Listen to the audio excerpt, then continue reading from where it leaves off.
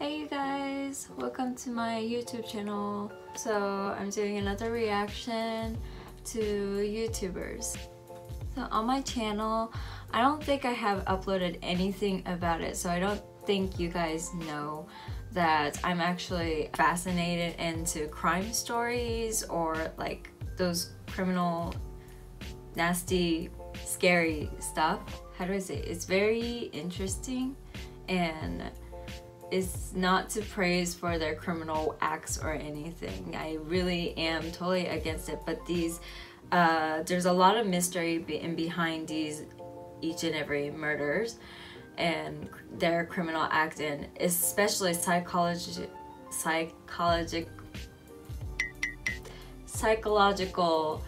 mindset behind each and every criminal's act. So here's a YouTuber named Sarian.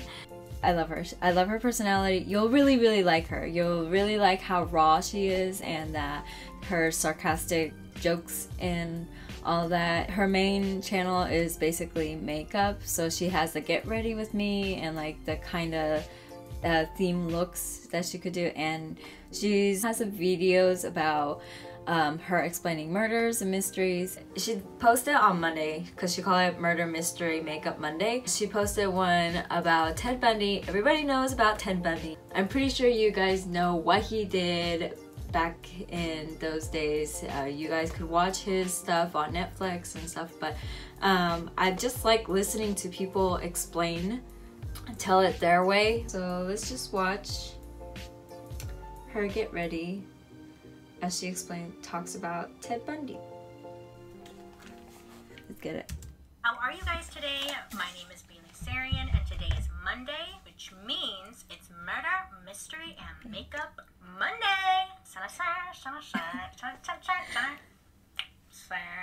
I like that theme song. If you're new, I'm not allowed to change it or they will come after me. So I'm just kidding. I don't want to change it. Hi, if you're new, hi, how are you? I hope you're doing great. Every Monday I sit down and I talk about a true crime story that's been heavy on my noggin, and I do my makeup at the same time. She actually looks really cute without makeup. This week I thought I would do a very highly requested video, which is on, you probably saw the title and the thumbnail. Today we're going to be talking about Ted Bundy. Like I had mentioned in the Jeffrey Dahmer video I had done, which I will link down below if you haven't seen it, I get requested to do these two people the most. Jeffrey Dahmer, which we did, and Ted Bundy, always. And for a long time, since the beginning I started this whole series, I've been putting off doing both of them because I just felt like, what can I add to the story? Like, everything has literally been said. They're the most notorious criminal. Every movies, every documentary series, and books and interviews has all been out there, so we've all seen pretty much everything. I don't think there's anything new, like she says. What else can I add? What else would you hear that is new? I overthink everything. That's why I've just been putting it off, because I was like, what can I add? Nothing. It's all been said. But I have to give the people what they want, and they've been asking for Mr. Bundy. So I just have to mention that Ted Bundy, I mean, there are tons of TV shows, TV series, docuseries, movies, books, so many articles, like I said earlier, movies and content out there about Ted Bundy and the whole story. So I am just going to keep it kind of simple, I guess, or more just straight to the point, like what he did and that stuff, okay? Yes, just kind of like boom, boom, boom. I tried to lay this out in a way that made sense. I do it too. Ted. So let's start off with his early years, Ted's early years. Wow, okay. suddenly Eleanor on the computer. Louise Cowell, who went by Louise, was 22 years old and unmarried when she gave birth to her son, Theodore Bundy. And Ted was born on November 24th, 1946, so he's a Sag. So Louise delivered Ted at a home for unwed mothers in Vermont, and later brought her new son to her parents' home in Philadelphia. Now, Ted's father may have been a man named Lloyd Marshall, who was an Air Force veteran and a Penn State graduate, according to Anne Rule, a co-worker of Ted's. She was also an author of the book The Stranger Beside Me. Other forces had Ted's father named Jack Worthington, while some rumors had it that his father was also his grandfather. On Ted's birth certificate, there's a little section where you put who the father is. Father was listed as unknown. His biological father's identity honestly may never be confirmed, but there are just a ton of different rumors. If you guys know Bailey Sarian, she goes all the way from the criminal's history and background. So every video when she's explaining about the criminal, you'll see that. So you can kind of think where they come from or what kind of house environment they were living in. Now, Ted's mother, her name's Eleanor, like I had mentioned, she was brought up by parents who were very religious, and having a baby at 22 years old without a husband, scandalous. You know, like, I feel like this is very common in a lot of our stories. It was very frowned upon. You just didn't do that, right? And still, in some places, it is considered still to be scandalous. You just don't do that. Anyways, so to hide the fact that the father was unknown, Ted was raised by his grandparents as an adopted baby, and in his early years, he was led to believe that his mother was instead his sister, which I'm sure was confusing because then as a toddler, Ted and now his mother moved to Tacoma, Washington. It's like 1 minute that's your sister, the next minute it's like, oh, that's my mom now. Confusing for the poor child. In 1951, Ted's mother, Louise, she would marry a man named Johnny Bundy, and that's how Ted got the last name Bundy. So Ted took his stepfather's last name, but it's said that their relationship was not very good. Ted resented his stepfather for being uneducated and working class, lower to working class, like he wasn't making money. He just didn't like that. But Louise and Johnny would go on to have several children together and just be a little happy family. Now, it was said at a young age, Ted was displaying odd fascinations with death, murder, morbid, and gory topics. Like, I wonder how like mothers would feel when you see your own child like behaving in that way.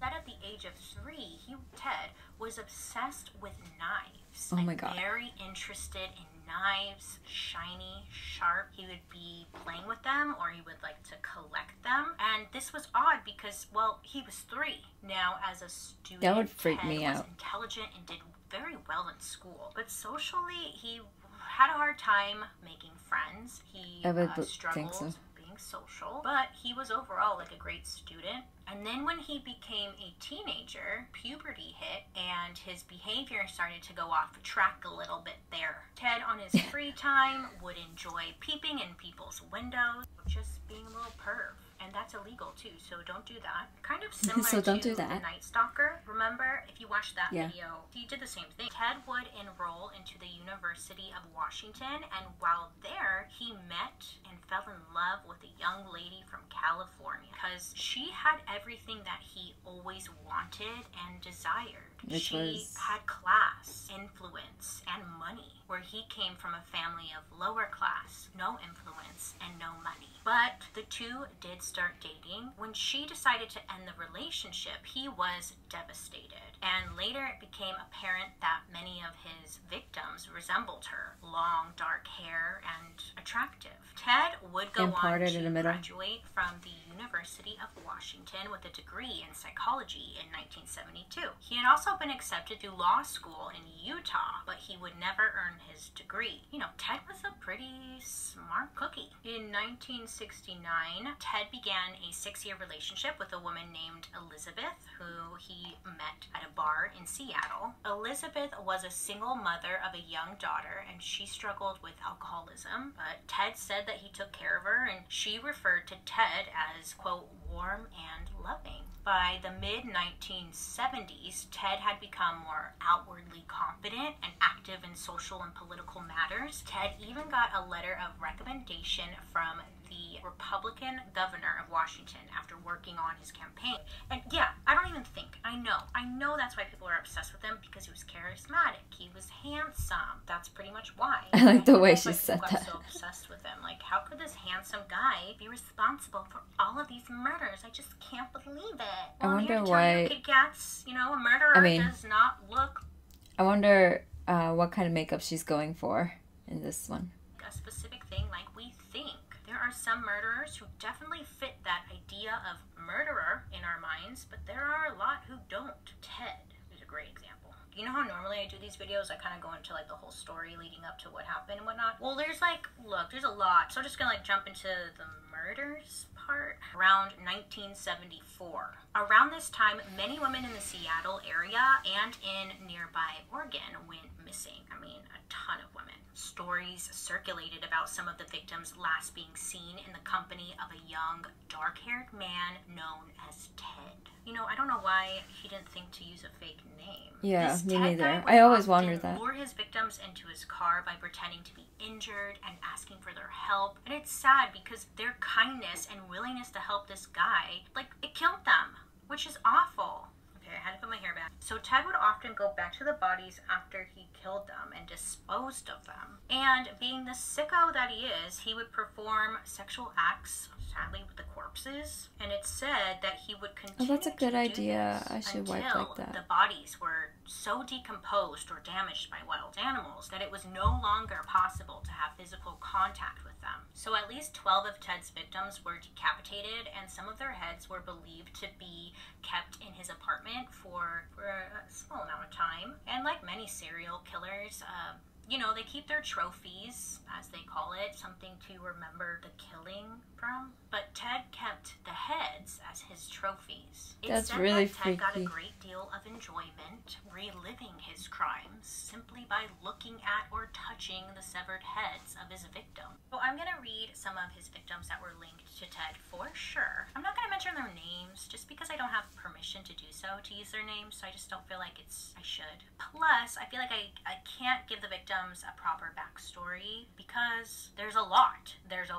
So I just think it's best if I leave their names out of it. Do you get what I'm saying? I hope so. These victims were for sure linked to Ted. Let me grab my book, my handy dandy book. I guess I could just read some, right?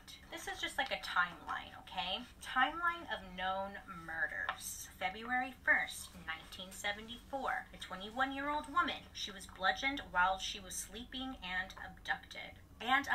Sorry, I don't mean to sound so happy. Her skull and her jawbone were discovered at Taylor Mountain in Sonoma County, California. March 12, 1974. A 19-year-old woman was also abducted, sadly murdered her, and then left her body at Taylor Mountain. She was never found, but Ted claims that he killed her for sure. They never found her though, so it's like, what?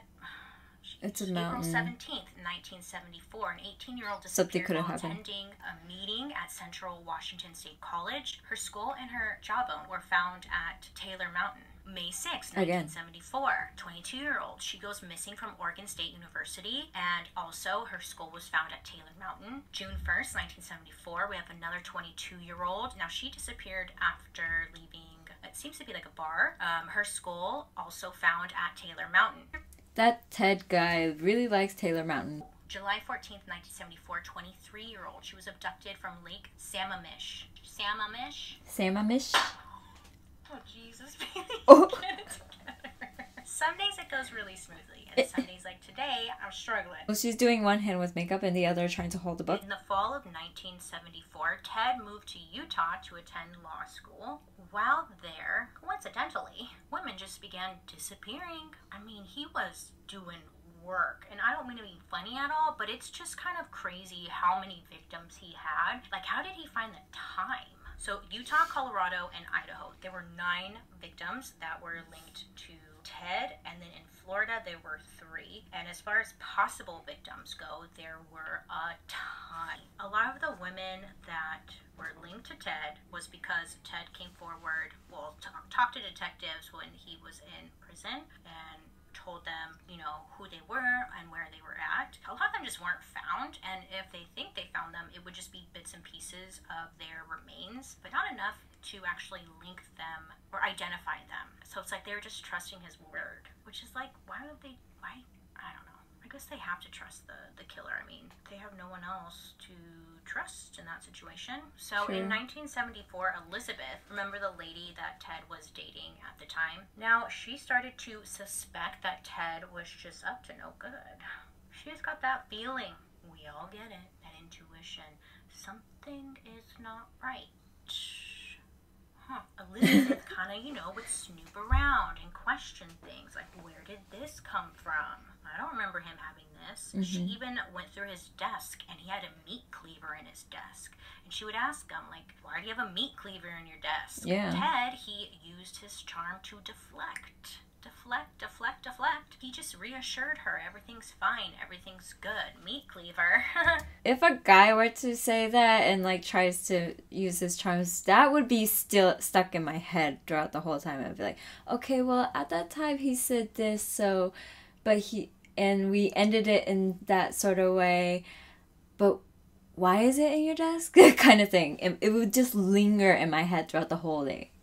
Never heard of her, but she just knew deep down that something wasn't right. That sucks. When you think about it, because a lot of the times, like, oh, I couldn't imagine if you were, let's just say, side note, let's just say you're married to a killer. Oh, that would fucking suck. I would. When you really think about it, like, you know how sometimes when you read about a killer or watching whatever about a killer and they're married and you're like, how did you not know that he was doing something like that? Like, naturally we want to question them. Like, how did you really Everybody know? questions. But what if you really didn't know? And then all this comes out in the news and everyone's judging you. Like, yeah, bitch, sure, you didn't know. Like, that sucks. Yeah, that someone would you suck. love, someone you cared about, you spent all these years with is a killer. I believe that she didn't know what was going on. She had that deep down feeling. She thought some things he was doing was really suspicious. But for the most part, I don't think she knew that I don't think she actually knew what he was doing. Married to a killer. That sucks. She would end up going to police with her suspicion of Ted's involvement in the local murders, but they didn't believe her that he was indeed the killer, and the two of them would end up remaining together, but they did grow pretty distant when Ted moved to Olympia the following year. And then in 1975, Elizabeth went to police again, this time with evidence that helped them to arrest Ted. Now, I guess Ted had called Elizabeth up and he had confessed to her over the phone from his prison cell that he had tried to kill her and couldn't resist his impulses when he felt, quote, his sickness building in him. She broke ties with Ted for good, and she ended up writing a book about it, about her experience with Ted, and it was titled The Phantom Prince, My Life with Ted Bundy. Caught. Okay, so let's talk about how he got caught. So on August 16th, 1975, Ted failed to stop at a routine traffic stop and was caught and arrested by the Utah Highway Patrol officer in Salt Lake City. So Good job. Police officer pulls Ted over, not knowing who is in the car, and he comes up to the car and he's looking at the passenger seat and he notices that the passenger seat is missing. Okay, like, why is your passenger seat missing? Who has a missing seat? Officer asked Ted to step out of the vehicle, and while the officer is searching Ted's car, that's when he comes across what he called a, quote, murder kit, end quote. A murder kit. The items found included a mask made from pantyhose, a ski mask, handcuffs, rope, an ice pick, a crowbar, and a trash bag, as well as, trash bags, let me correct myself there, trash bags, as well as a number of tools. Well, like, the ice pick, hammer, tools.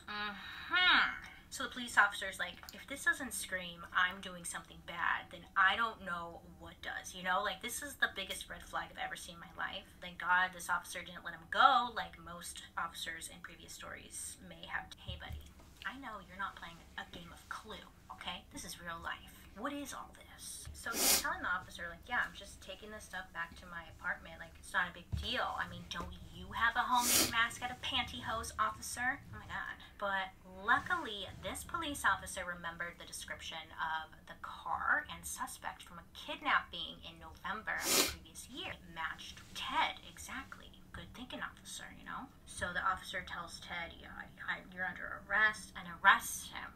And after Ted was arrested, his apartment was then searched. But oddly enough, when they searched his apartment, they didn't find anything at that time. I don't know where a lot of it was, but it wasn't there at his apartment because they didn't find anything. Ted was released and put on a 24-hour surveillance. I mean, if we exclude what we know now, at the time it was like, we don't have anything on this guy. They can't hold him without any evidence, you know? They were doing what they had to. So during this period, detectives would then interview his previous girlfriend, Elizabeth, remember? And she was up in Seattle. She said that before Ted had moved to Utah, she came across some very odd items in her apartment, but also at Ted's home. And they were like, go on, because we couldn't find shit. She said that she found a bag of white, dry, mixed plaster of Paris, crutches, surgical gloves, a sack of women's clothing, and a meat cleaver. So she's telling detectives all this.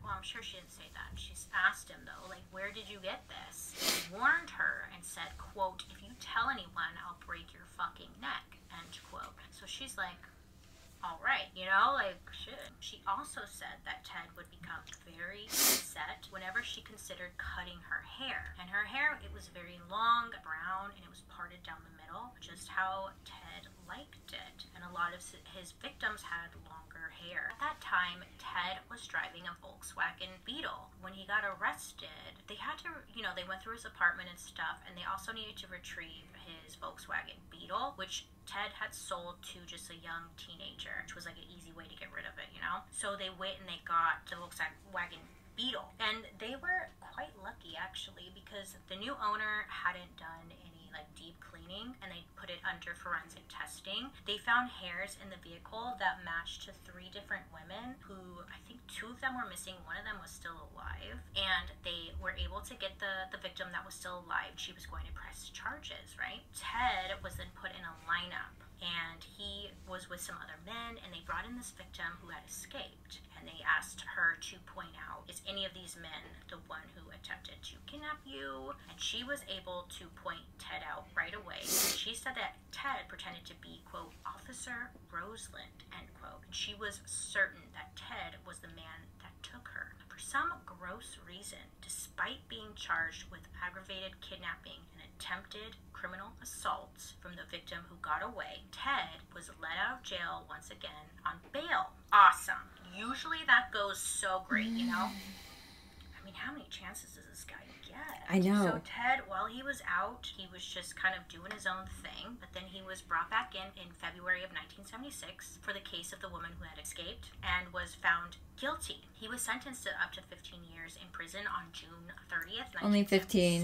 Now, this is just for the one woman who had escaped. This was not for any of the other murders or anything he had done. This is just for the one lady. But Ted had remained in prison only up until October of 1976, because that's when he was able to escape prison. Oh, I forgot. Run from it. Found not long after, hiding in some bushes out on the prison grounds. And once he was caught, he was sent to solitary confinement, and he would be in there for several weeks, which that will make you definitely lose it. That same month that Ted was I love her lashes. He was charged with the murder of a woman in Aspen, and he was transferred for the trial and chose to represent himself in court, meaning he was excused from being handcuffed or shackled. Pretty smart, huh? So at one point, Ted had asked to visit the law library, which was located in the courthouse, so he can conduct research for his case. Ted noticed once he entered the library that somebody had left open a window, okay? So in this room he's in, he notices, oh, the fucking window's open. When everyone left the room, it was just him for a split second. He jumped out of the second-story window and escaped. He would end up being recaptured, but it wasn't until 8 days later. This wasn't the last time he would attempt to escape either. He kept escaping. Okay? And then there was another... What are they doing? Shouldn't you, like, had more security guards? Like, shouldn't you have done, like, anything to change and, like, really guard this man? Like, in December, Ted would escape from custody again. He climbed out of a hole he made in the ceiling of his cell. Now, he was dedicated. I guess he really had nothing else to do, but he dropped more than 30 pounds so he could fit through the small opening he had made. I heard that. He climbed through the ceiling hole. He then dropped down into the chief jailer's apartment, who luckily, he just seems to be full of luck, this guy, but this man just happened to be out for the night. So Ted drops into the apartment and stole his clothes and then just walks out the front door. I'm laughing because it's just so stupid. I guess it's smart. She always says that. Smart. Or everybody's just dumb. Ted was missing for 15 hours, which gave him a big head start. Holy shit, that's a long time, 15 hours. It just now clicked. When you really think about it, that's a full day. They thought he was sleeping in his bed. He made his way into Florida State University sorority house. And at around 2:45 a.m., he attacked a 21-year-old woman with a piece of firewood as she was sleeping in her bed. He then used a nylon stocking to strangle her, and then when she passed, he moved on and he went to another sleeping 20-year-old woman's room, and Ted beat her until she was unconscious, then strangled her. With this victim, he tore off one of her nipples and then bit her buttocks, and assaulted her sexually with a bottle. The bite mark left on this victim would actually, I don't want to say it was a good thing, but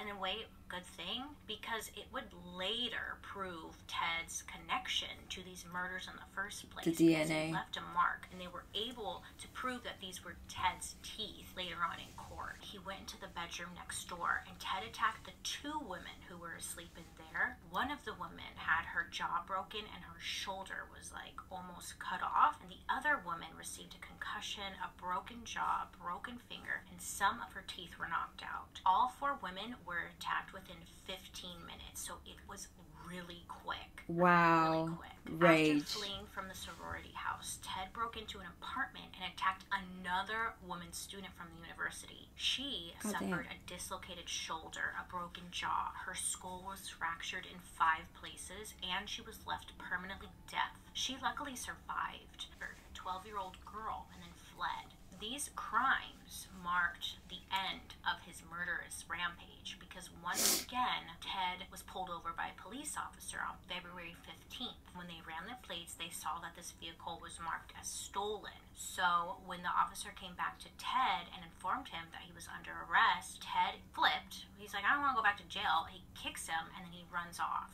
The police officer fired 2 warning shots.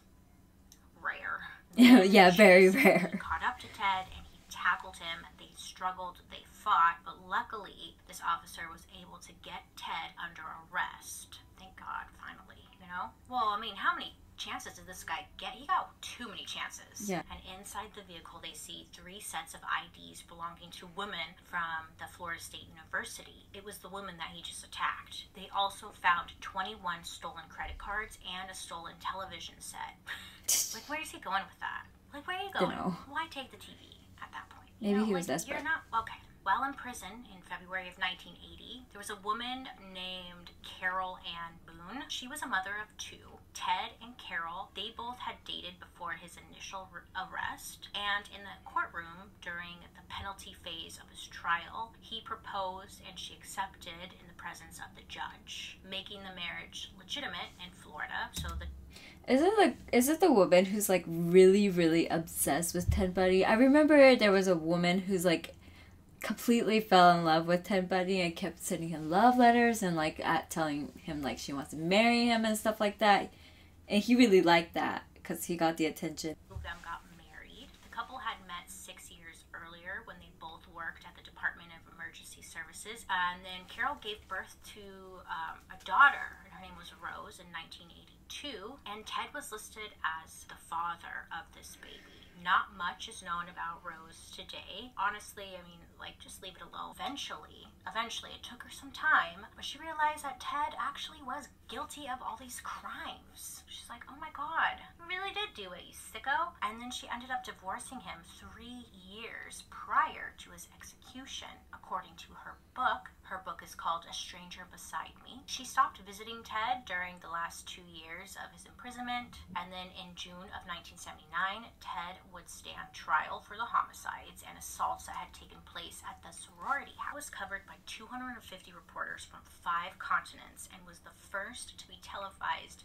nationally in the US. I know, because we needed that. On February 10th, 1980, Ted was sentenced to death by electrocution. As the sentence was announced, he reportedly stood up and shouted, quote, "Tell the jury they were wrong," end quote. Now, he was sentenced to death, but it wouldn't be carried out until 9 years years later. And it was believed that Ted would come forward with new information about other victims as a way to push back his execution date further and further. He was just buying himself more time. They can't kill this guy when he has all this information. Ted would eventually be put in the electric chair on January 24th, 1989. He was 42 years old. Now, many people celebrated when it was announced Ted was dead. People sang, danced, and set off fireworks across the street from the prison as the execution was carried out. Then they cheered loudly as the hearse drove off from the prison to carry Ted to wherever he was going. People are cheering, holding up their little woos, you know. His body was cremated in Gainesville, and his ashes were said to be scattered at an undisclosed location in Washington State. Conversation in 1987, he confided in the county detective that there were some murders he would never ever talk about because they were, quote, too close to home, too close to family, or involved, quote, victims who were very young. In 2011, Ted's DNA profile was added to the FBI's database for future reference in hopes to close other unsolved murder cases. And that, my friends, is just a little snippet about Ted Bundy. He was very awful. He was really gross. Unfortunately, we'll just probably never get closure as far as how many victims he had, how many there were, where they are. Like, that sucks. That fucking sucks. He has a lot of fans. He has a lot of fans. Just like with the Night Stalker and Jeffrey Dahmer. Lots of fans. You know what's kind of interesting to me? Ted Bundy and the Night Stalker, they had very similar stories. They liked the attention, they liked the media, and I think they just overall enjoyed the spotlight, right? If you haven't seen, I did do a video on the Night Stalker. If you're curious, I'll link that down below. But they kind of have a lot of similarities. Anyways, they also look a little similar, don't you think? For hanging out with me today. I hope you have a wonderful day today. You make good choices. Please, please, please be safe out there. I would say be careful, don't talk to strangers. But I feel like a lot of his victims were just trying to be nice and just help him. You know, it's just so sad because it's I don't want to say don't be nice to people. Listen to your intuition. I don't know. Oh shit. Anyways, let me know your thoughts down below. I hope you have a wonderful day today. I already said all this, didn't I? Please be safe out there. And I'll be seeing you guys later. Bye. I love her makeup. I really, really like it. I've been looking at those lashes for a long time. I'm gonna like this video. Okay, there you have it. That was Bailey Sarian and her explaining Ted Bundy's mystery case, or the murder case. Anyway, I hope you guys enjoyed her personality. Very, very fun personality. Also sarcastic. Some people are not used to her way of sarcasm, but I think it's it's really fun to watch sometimes, to me. She also have some vlogs, so if you guys are very interested in her, you guys should check them out. They're really interesting. She has lots and lots of makeup videos. If you're really interested, you guys should check it out. She does really, really good makeup tutorials. I hope you guys enjoyed watching this video. I'll see you next time. Hopefully not a YouTuber. Okay, bye!